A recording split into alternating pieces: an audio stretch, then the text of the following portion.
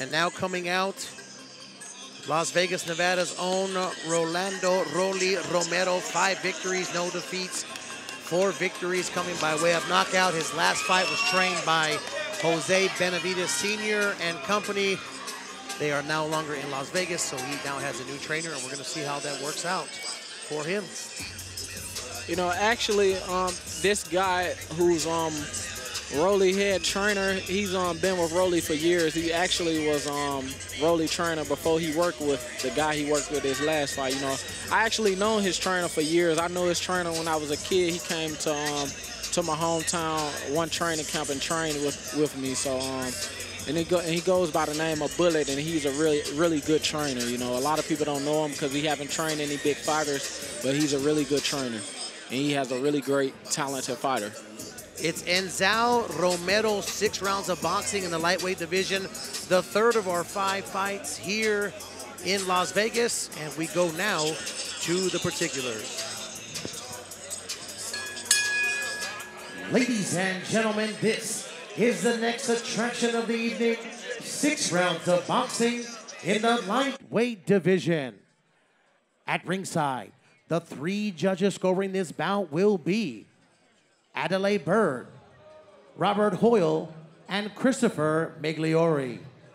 And in the ring, the man laying the law when the bell sounds, referee Tony Weeks. Introducing first, fighting out of the red corner. He's wearing red and white trim trunks. He weighed in officially at 134 1/2 pounds. His professional record, 11 victories, 5 defeats, 8 of those victories coming by way of KO. Fighting out of Kinshasa, Congo, presenting the Elephant, Dieumerci Nzau. And his opponent fighting out of the blue corner. He's wearing copper and black trim trunks. He weighed in officially at 135 1/2 pounds. His professional record, 5 victories, no defeats, 4 of his victories coming by way of KO. Fighting out of Las Vegas, Nevada, presenting the undefeated Rolando Romero.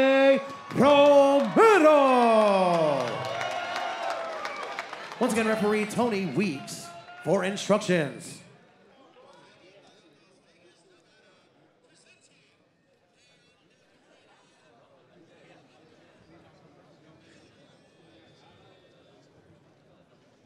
All right, guys, we are back. Third of the 5th fight here, Mayweather Promotions stream here at Sam's Town Hotel and Gambling Hall.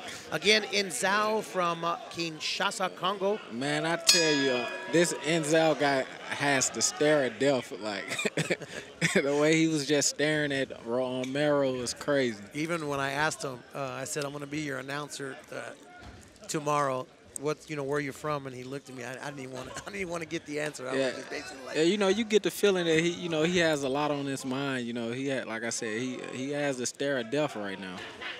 I said, Rolly coming out strong again. That jab of Rolly's, he said he's been working on it for the last 2 years. It already was good.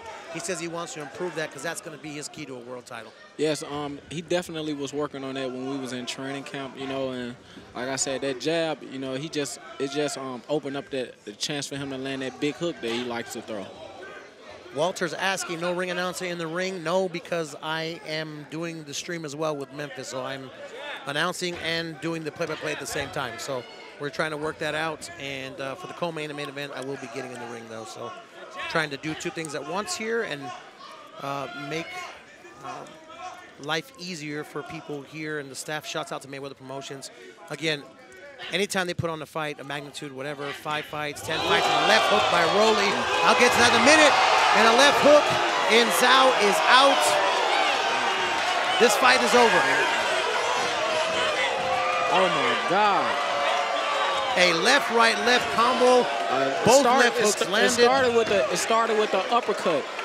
He started with the uppercut. He landed the right uppercut, and then he followed up with the big left hook.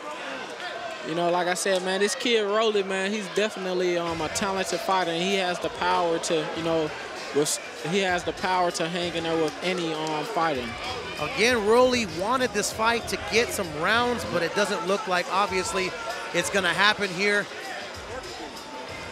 I can tell these guys on the stream, we got 1 minute, 17 seconds of round number 1.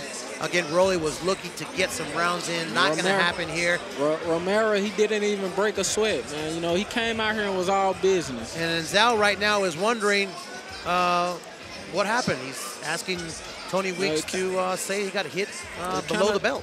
You know, it kind of looks like he's in disbelief of what just happened, you know.